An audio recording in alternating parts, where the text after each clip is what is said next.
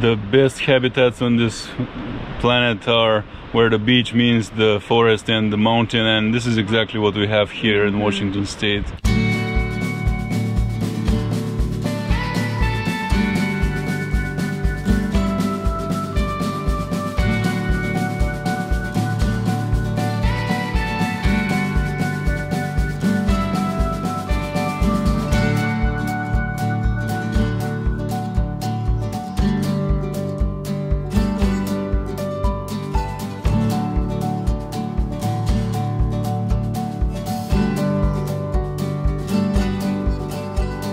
We're looking for a camp once again. We struck out at the first place we went to, totally full. So hopefully this one will work out for us instead. Yeah, so the deal is that all the campgrounds in Washington are booked forever out, and only thing that remains is the first comes first serve spots. However, the issue with that is that we have to work on Friday and then we go late. We're out here in the Olympic Peninsula looking for a campsite for tonight. That's right, and it's like 7:30. About an hour or so till sunset, so hopefully we find this before the sun goes down. Is this open? Nope, someone's there. Pathfinder. No luck here, so we have to drive an hour away.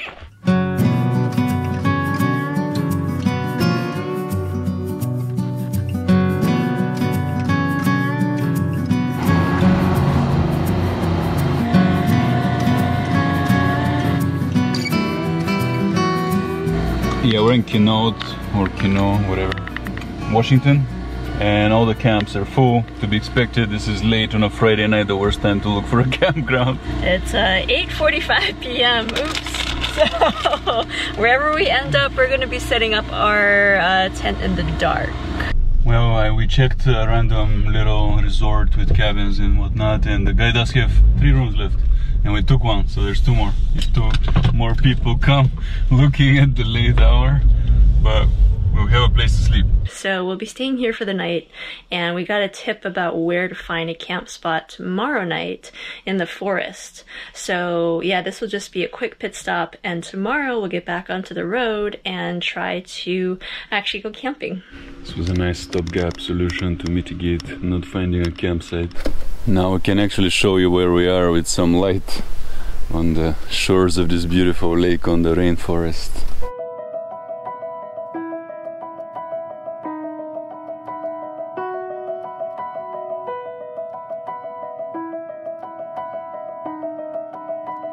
We're looking for the world's largest Sitka spruce.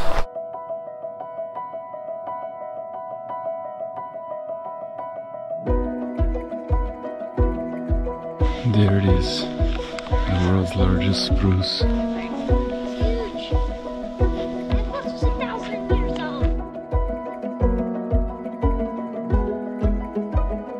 You should try to hug it.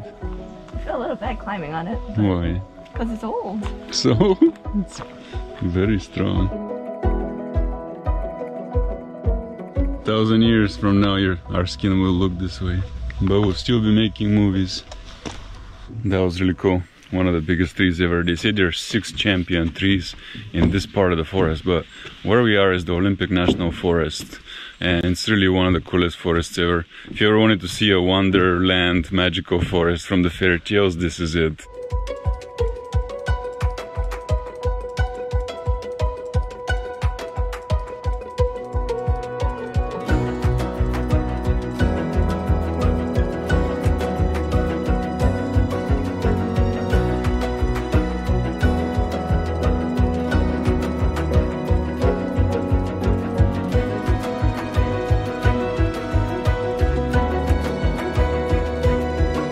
So we are here to find the Tree of Life, and I've seen photos of it, but I haven't actually seen this for myself. So this is the first time for both of us.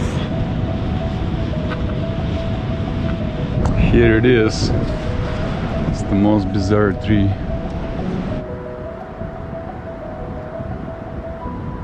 It's really cool. Normally I'm like, yeah, just some Instagram bullshit, but this is good.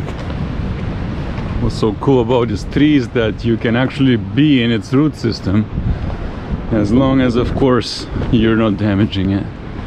but it's so cool. You can see the roots that are eroded. You see, it's an anomaly. It's a miracle that it actually lives with how much of its roots are exposed like this. Very cool tree. It's not just Instagram bullshit, though people coming every second to take pictures.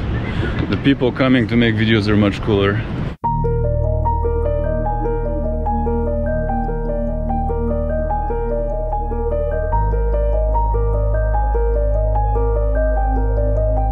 We turned and drove 500 meters from the sea, and now we're at the third cool tree on this trip so far. One of the biggest cedars in the world, maybe the largest. We'll have to confirm that. Wow, this is so cool.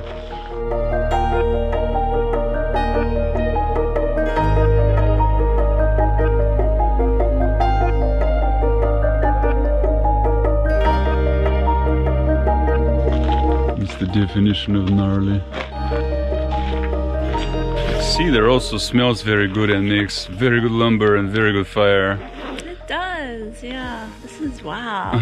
It's not terribly tall, but it is definitely wide, and you can tell it's been around for a long time. This is one of my favorite forests in the world, if not the favorite. Looks like you can straight up walk into this one. Wow, incredible.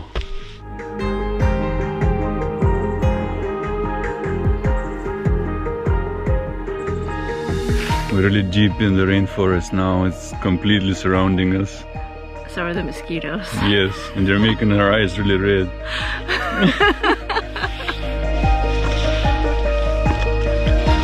Thank you, Jungle Explorer. I am. I'm a total jungle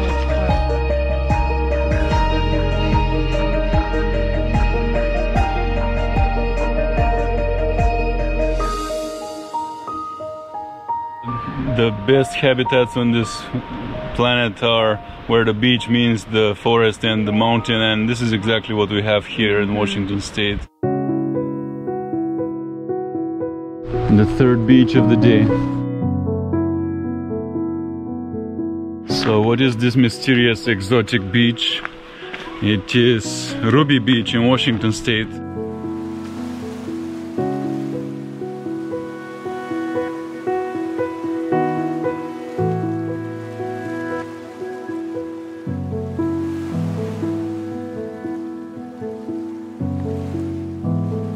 It's one of the coolest beaches. It's really cool. It's different, you know, it's not like a white sand beach, but you know, that's not really what we're going for here. Instead, it's a little bit rocky, but these rocks that are like really popping up like islands, that's the cool part, I think. And the mist and the trees right on the beach. Yeah, there's even a lighthouse out there. I guess we can touch the water. I'm actually curious about how cold it is. People are swimming. It's cold. Another really cool thing here is the ocean mist smell, and it's mixing with people's fires, which smells really good. And this is the Great Pacific Ocean, the biggest, most impressive thing in the world, really. It's coming. It's pleasant. Yeah. Not too bad. Yeah. It's cold, but it's not like ice cold.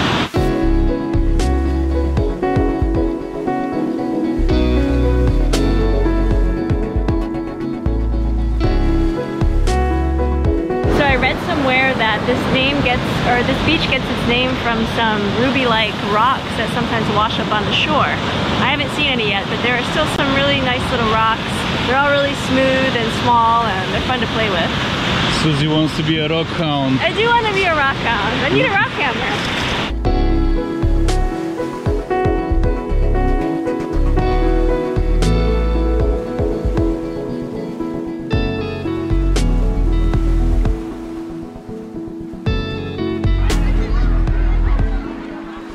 Consumed by the mist. Yes, the mist is rolling in hard from the ocean and taking over the whole beach now. It's cool. Here we are walking through the mist on the Pacific Ocean.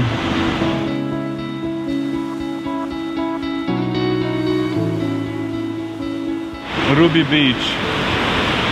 Rarely visited by almost anyone in the world. It's still kind of a secret, but as you can see, Washington people know about it. It's just really hard to get to for tourists. Big clouds of mist are coming. Here's Susie getting taken by the mist.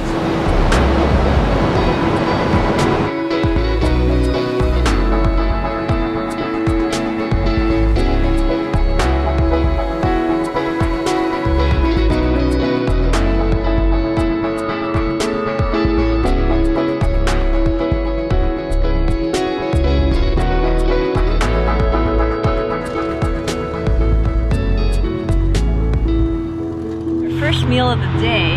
It is like 3:15 p.m. but we went and got barbecue. Brisket in a sandwich and mac and cheese and coleslaw. Smoked mac and cheese. I like that, just like a hint of smoke in there. It's really good.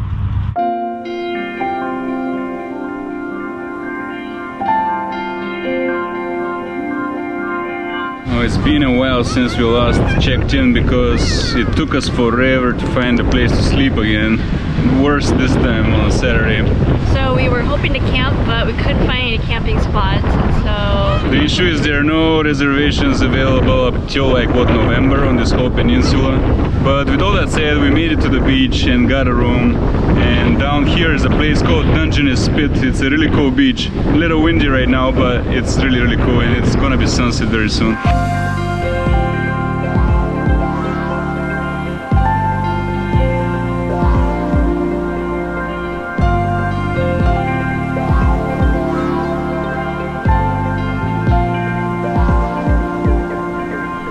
Really nice sunset, but we're pretty chilly now, so that now that the sun has gone away, so I think we're gonna go. We have a jar of minestrone to cook in the kitchen.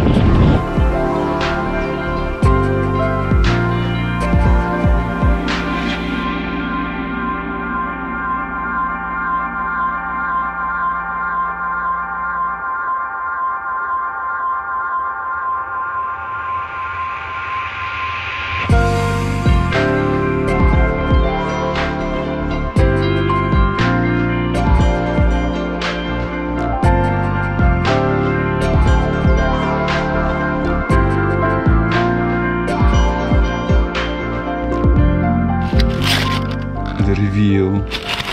Alright, well, we checked out of our hotel in Sequim that we found at like 9 p.m. last night. No, we found it earlier than that. But it took about 3 hours to find that hotel room because every hotel in Sequim and in Port Angeles seemed to be booked, which was incredible. Plus the campsites were all booked. But we found a place to sleep, so that's what's important. And then we got our drive-through coffee and breakfast sandwiches. And after we eat, we'll be on a trail. We're about to go on a hike called the Grey Wolf Trail in the Olympic Wilderness. So there's the Olympic Peninsula, Olympic National Park, Olympic National Forest, and Olympic Wilderness. This is the wilderness, and different rules apply to each kind of place you are. Probably the best part so far is that there's very few people here. There was even a local guy that came up and was like, hey, it's not usually this crowded. All the city people are coming. But yeah, so far everybody's really nice, and we'll see how this trail goes. It should be fairly short, only 7 miles round trip. Yeah. Short compared to the other ones that we've done recently. Yeah, and not much elevation, but they say very beautiful, so let's check it. There's the map. It says we finish at the river crossing, we don't have to cross the river. And another thing about this trail is that it does kind of connect to some of these other trails that go to campgrounds. So it sounds like this is a great place for overnight backpacking, which is probably what we should do if we ever want to camp in this area and not make reservations ahead of time.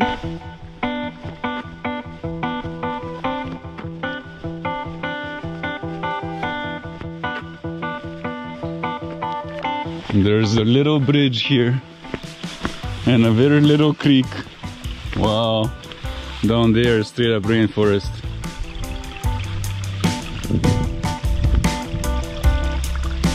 So the All Trails reviews, pretty much everyone was like, there are tons of mosquitoes, beware the blood-sucking mosquitoes, and yeah, they're already here. Already seeing thousands of flowers on the side. A lot of people complained about the encroachment of the flora into the trail, and here's a big branch of nettles going into the trail. I've seen nettles, no joke, go towards like 3 meters high in the northwest, which is terrifying. Wow, I have to say this trail is very thick with foliage. It is a real rainforest, and with that come all the things about rainforest, like the thickness and the bugs and the mud and all that, but it's cool. Here I am on the carpeted rainforest. It's got a full moss carpet. It's so fluffy and so green. So we started out kind of like in like the woods where we're like, oh, this path is kind of overgrown, and then you kind of go through here and it's like, oh, this is a nice path. a lot wider. You've got moss carpets everywhere, so really great changing terrain. And we're hearing a river right now, so that's gotta be a big change too. Let's see. I'm trying out these sleeves Susie really likes for either stopping sun or mosquitoes and still being kind of cool. Don't forget your bug spray around here. You're gonna need it. We're in the Buckhorn Wilderness from here on. No development allowed. Just this little trail, and you go in and you may sleep, and that's it. And no fires above 3,500 feet, but we're not there yet. The trail splits here, and this may go to the river to take a peek early. Let's see. It's definitely very bushy. Hello. So I guess this is the campsite. You were correct. What a fantastic river. This forest is pure magic. It's like you're swimming through plants. Swimming through grass and bugs. This is life at its fullest right here. Have you ever seen this much green? I hope the camera does it justice so you can appreciate what we're seeing here. There's a lot of mushrooms all over this forest. These ones look like a fuzzy cheddar cheese. We're very, very deep now. It's so green and dark and overgrown and so many insects. Every second there's one coming for you. So I wouldn't call this an easy hike, even though it's not very long and not much elevation, because it's very narrow and the bushes are right in your face the whole time. It looks like this is where we reach the river and some more campsites.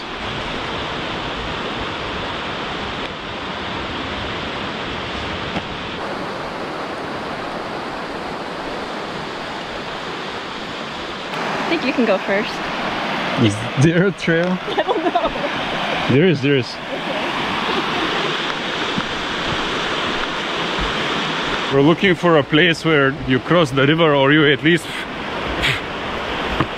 spiderweb, or at least a place where you can reach the river so we can fill our bottles and hang out in more open environment where there's probably less mosquitoes. But this here by the river is one of the most beautiful part of it all. Part of the reason I like taking photos and videos is that it gives me excuse to act like a kid again and go really into the forest floor and try to look for details and think of how to present this in the most artistic, mysterious, beautiful way. No reason to stop having that mindset ever. Gorgeous, pristine, and completely green.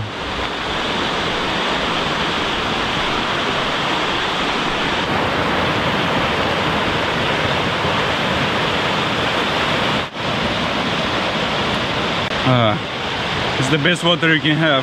If you haven't seen some of our previous hiking videos, this is becoming a trend where we find water on the trail, but we always filter it with the life straw, which is a small little straw that you can use. It fits inside of almost any bottle. It fits perfectly into the hydro flask here, but it filters your water and you can just drink right through it, and you can feel a lot safer drinking fresh water on a trail. The trail becomes a little crazy here, I'll show you. It's very slippery, hard to step forward here.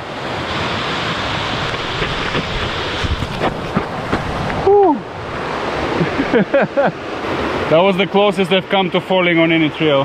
That part I did is really slippery, so Susie's gonna have to climb it. Yeah, don't be afraid to hold your weight. There you go. Alright. Coming back's gonna be fun, huh? Let's not think about that right now. Trail straight up collapsed over there, too much erosion, and Down. I almost fell, like I was so close to falling. I'm Really surprised close. you made it through that one. This may indeed be the end here. I found a little bridge. The hike ends where the crossing is, and beyond that is for basically backpacking, staying overnight. Unless you really want to stretch yourself, but there's no point for us today. So we're looking for where the river crossing is. That's our objective. Amazing crystal clear water here. Here we came up on a barrier to tell you you're not supposed to go that way. So we're sticking to the river. I don't know. This just about ends here. I don't know. Either way, I think we're done. So this is the closest thing to our objective, really. This bridge and this crossing is, I think, is what we're looking for, because we went beyond the distance that was in the app. We'll call this our objective, and we met our objective. I think it is actually, and we even surpassed the distance that we set out to do according to the All Trails description. So this is it, and it's really cool here. It's really among the most pristine nature you can ever see, and we always say we're so lucky that our state gives us this opportunity, because you just can't find this in most of the world. And we're not even that far from the coast. We started this whole trip with the intention of being on the beach and the coast, and it was too crowded, so we're so lucky that we were like, hey, we can go into the wilderness and no crowds here. We reached this collapsed part again. Alright, how are we doing this? I'll show you how to go down in this way. See, and you can do it even going that way, maybe even easier with both hands. And then grab there, yes, you got it. You're good, you're good. Keep going along that tree with your hands. Easy.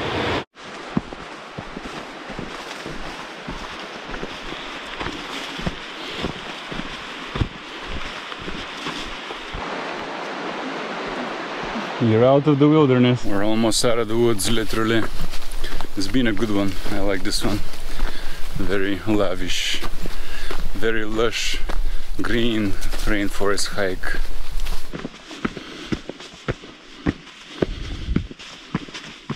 A little tiring, not the least tiring. A little. I am so sweaty. It's humid in there. Yeah, that really got to me. Yeah.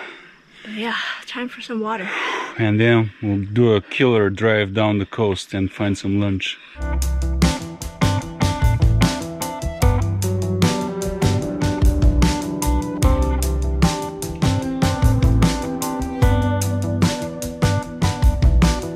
So we got fish and chips over here, and a burger turned into a salad, very strange. Cheeseburger salad. If you've ever wondered what it looks like, here we go. But fish and chips is what I'm here for. Alright, that food was really good. We have 2 hours to get home, so we gotta get going. So we're stuck in the customary traffic jam in the end of each weekend here in Washington State, but it was a great weekend. It was an awesome weekend. We used it really well. We went to the beach, we went to the rainforest, we found a place to sleep twice, even though it was a little tricky. Yeah, it was hard. Each time it was hard. But we did it, and we didn't get stranded. And we were most of the time on the coast. It was great. And the reason I love that peninsula so much is that you have, you know, the Pacific Ocean right there, but you also have the rainforest and the mountain right next to it, like immediately next to it. So finding such habitats and preserved like that is very difficult. It was a really special place, and I think we were both really surprised though by how crowded it was. It was extremely hard to find a campsite, and that was actually compounded. It was several reasons, I think. I think because of lockdown, number one, so a lot of people want to get out. Then you have your regular summer traffic of people that just do it every year. They book a year in advance to go. Yeah. And then it's also a national park, so people come from out of state. Yep. And it's a very good national park too. It's very unique for the reasons that you just mentioned of, you know, it's like a rainforest, it's a beach, it's mountains, and super unique, but man, it was crowded. And another reason why the campsites were, you know, crazy busy, I think, was also just the cancellation of events. This weekend would have been Seafair weekend in Seattle, which is a really big deal. There's usually music festivals, there's something going on in the city, but not this year, so everybody goes camping. And also, a lot of the campsites were closed. Yeah. Like, we're amazed. Like, what is the justification during a pandemic to actually close half of the campgrounds, make everyone rush for the other half? Right. It doesn't make any sense. If anyone has an explanation, please comment, but this is really weird. Yeah, I can see how, you know, initially it was probably, oh, so everybody stays home, but then it's like, well, why did you open like half of them and the other half are closed? Because that means everybody clusters in one. And then a lot of us, we weren't the only ones looking for campsites. We ran into a lot of other people being like, you see any campsites? We're like, no, we're all out of luck. Yeah. And the hotels too, the hotels were crazy busy, no vacancies. And so we didn't see that coming. That's never been the case in Washington that we've seen. Well, it feels, but not this bad. And I think, you know, it comes down to the fact that Washington's seeing its population boom because of the businesses here. Yeah. However, nothing has been adding capacity since like the 50s. We don't have more roads, we don't have more camps, we don't have more anything on the infrastructure level. So it's really bad that we're having this rush of unmanaged growth. Yeah, so it's, you know, partially that, but it's also, you know, this is just a really weird year with the pandemic. So I think all of that compounding together has made it kind of interesting. And you know, again, we haven't actually been out to the Olympics during the summer. We usually are traveling to other cities, doing work trips and things like that. So this is one of our first summers where we're spending the entire time in our state, and we're kind of realizing, oh wow, it's crowded and it's busy and there's high demand everywhere, which does mean that the infrastructure does need to expand and accommodate more of that. Yeah, we need more everything, more hotels, more roads. Oh my god, even the food. Yeah. We tried to stop at Oysters today and they were like, oh, we stopped serving at 4. We're like, oh, but you know, we got money, we want food, and other people do too, so. Yeah, 2 places were out of oysters. Yeah, there's another place down the road which was still open for another hour, but they were all fresh out of oysters, so yeah, there's demand for everything.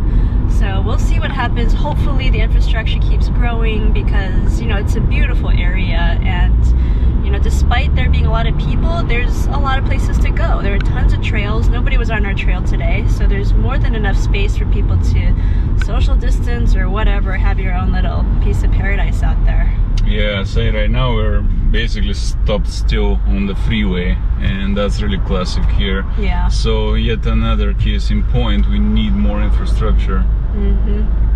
But anyway, back to the point, we had a great weekend. And the Olympics are fantastic. If you ever get a chance to come to the Olympic Peninsula, do it, but make sure you have your reservations.